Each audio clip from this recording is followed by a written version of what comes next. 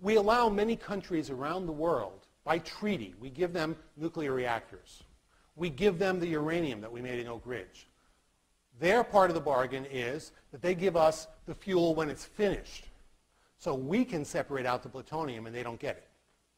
So in exchange for giving them nuclear technology and giving them the uranium, we get back the plutonium. We don't want them to have it because then they could build a bomb. When Iran says we are no longer allowing inspection of our facilities, we are turning off the cameras. The UN can no longer watch us. The reason we fear that is they now can take the material out of their nuclear reactors, remove it without us knowing, reprocess it, and get plutonium. A friend of mine, Mike May, went to North Korea so that they could demonstrate to him that they had done reprocessing, and they handed him a piece of plutonium. He said, "Can I take it out of the jar and feel it?" They said, "Sure." Took it out of the jar, could feel the plutonium. It was warm. It was about the right warmth for plutonium. Wasn't he worried about the radioactivity? No, because he knows you've got to breathe this stuff in for it to be dangerous. So he wasn't worried about that. He washed his hands afterwards. But he wasn't really worried about, but he could tell it was warm, about the right warmth, because he'd worked with plutonium before. So North Korea is doing this reprocessing. Reprocessing means you go into the reactor and you remove the plutonium. Now, what's the big deal about nuclear reactors?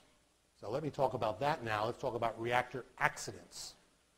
About what happened at Chernobyl, what happened, what is it that people worry about? Question there.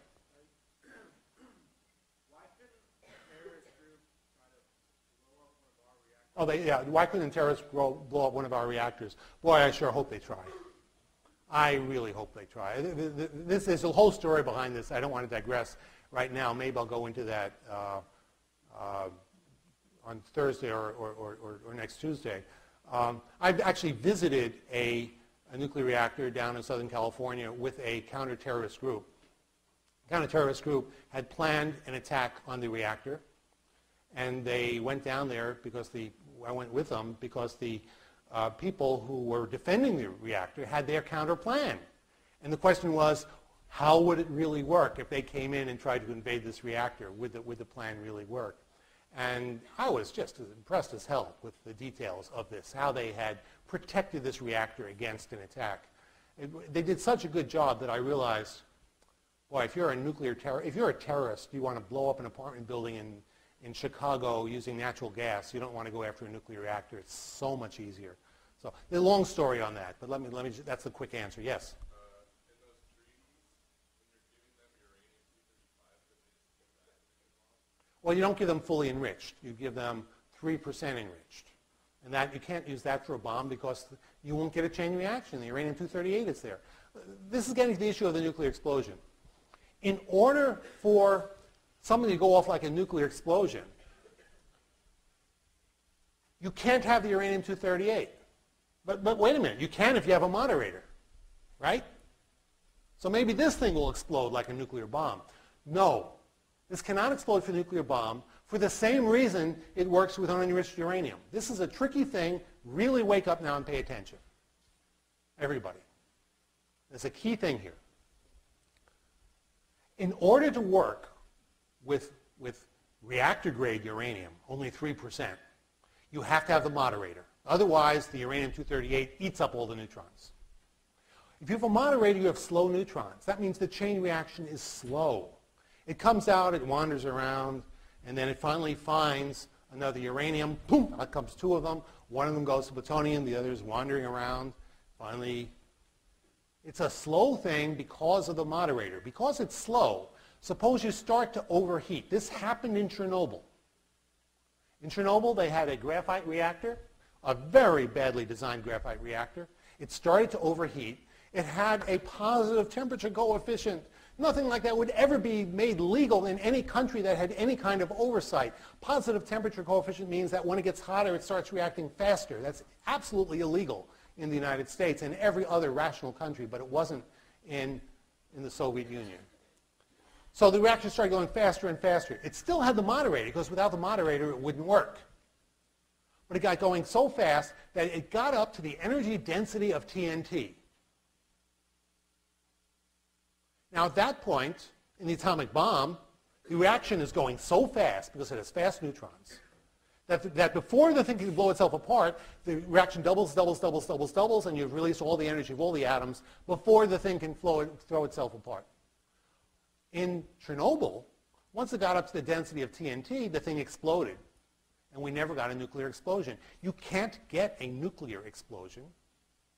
You can't get the factor of 1,000,000 if you have slow neutrons.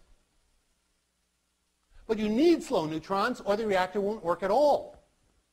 So what happens in these things is the Chernobyl nuclear reactor blew up like as if it were loaded with TNT. There was an explosion, but not a nuclear explosion, not an atomic bomb type explosion, just a pure dynamite explosion. Well, what's so bad about that? Well, 36,000 people dead is what's the result of that. Why is that?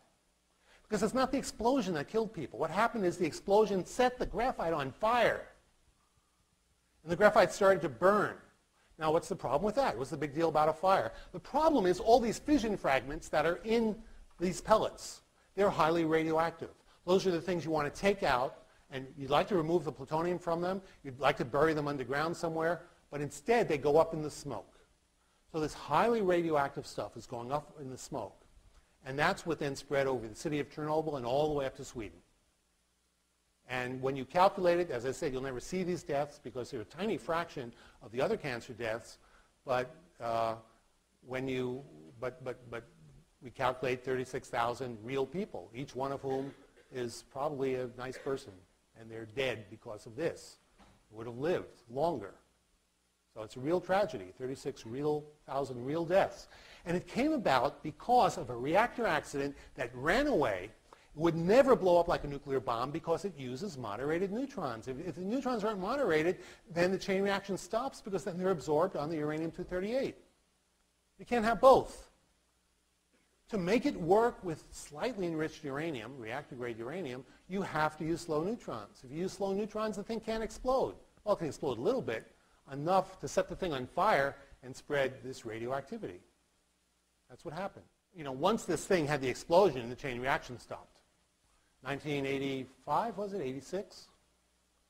The Soviet Union was in the beginning of the era of glasnost. I had been there shortly before that and had made 4 trips to the Soviet Union. The glasnost thing was very exciting. They were doing their best to be open like the U.S. was.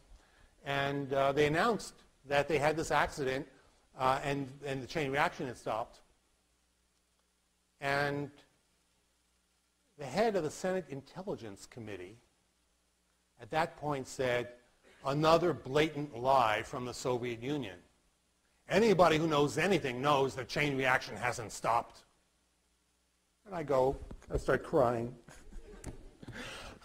Part of the inspiration for this course. If any of you is ever head of the Senate Intelligence Committee, you will know that they weren't lying. Here he is publicly accusing them in front of the world of lying, and everybody who knew anything technical knew that he was wrong. Of course the chain, so why did he say that? Well, he was probably confusing the chain reaction with the radioactivity of the fission fragments. Of course there's a lot of radioactivity in there. Everybody knows that doesn't stop, and that's the danger. But the chain reaction had stopped, which is all that they had said.